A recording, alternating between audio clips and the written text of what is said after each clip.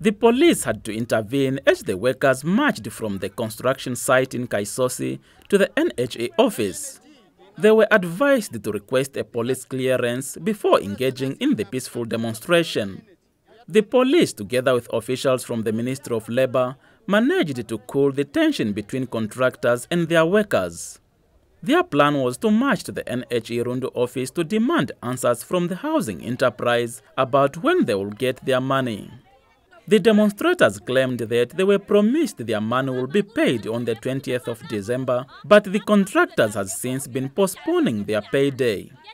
Quality Heights Solutions owner Tian Mari says the contractors' hands are tied as the NHA is yet to release the payments for them to honor their obligations.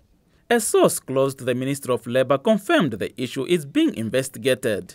The source informed our news team that a committee from the labourers, subcontractors and contractors have been formed to try and resolve the matter.